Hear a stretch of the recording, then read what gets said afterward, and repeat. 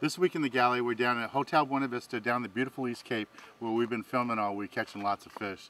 And standing next to me is Felipe. Felipe, thanks for helping us out again. Hello, Dan. Welcome back.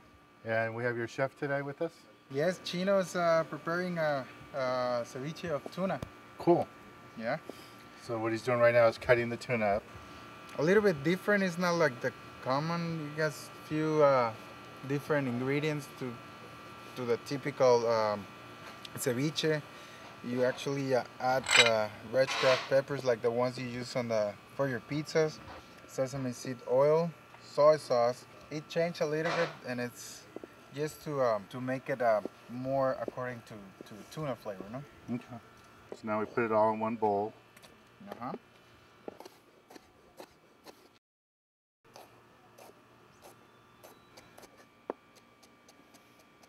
Now that he has all the ingredients chopped, the tomato, the red onions, and the cilantro, he's gonna keep adding the salt, the olive oil, the sesame seed oil, soy sauce. All of those are Different ingredients to assemble it. Depending how much you will like of that flavor. So it's up to you how much you put in. If you're not familiar with ceviche, it's a typical Mexican dish, it's a traditional dish.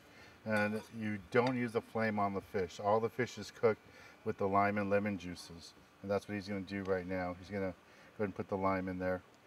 And it will actually, you'll see the fish actually change color, turn a light color. And it's already happening now. It's already starting to turn white. And just put a little bit in there.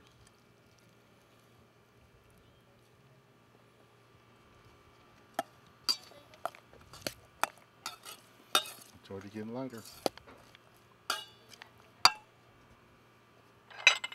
Okay, now he's going to add the pepper.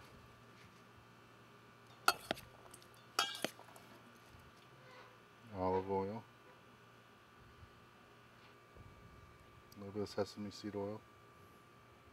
Never tried that before.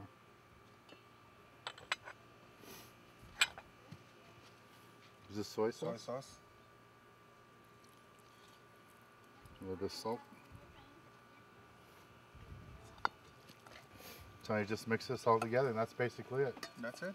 You can put it on the fridge for 10-15 minutes. Just to cool it off.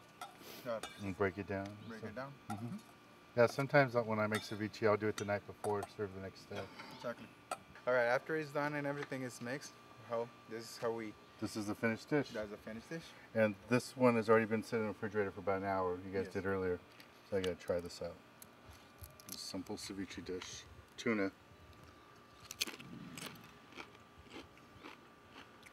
You can taste all that. I've never tasted with sesame seed oil.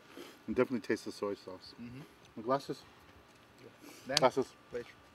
A great dish. If you want to taste a ceviche dish like this, it's easy. You can do it at home, but it's way more fun. You come down here, Hotel Buena Vista, catch your own tuna, and they'll cook it up for you this way. Great. Well, let's get back on the water and show you more exciting action down here in the beautiful East Cape here on Sport Fishing.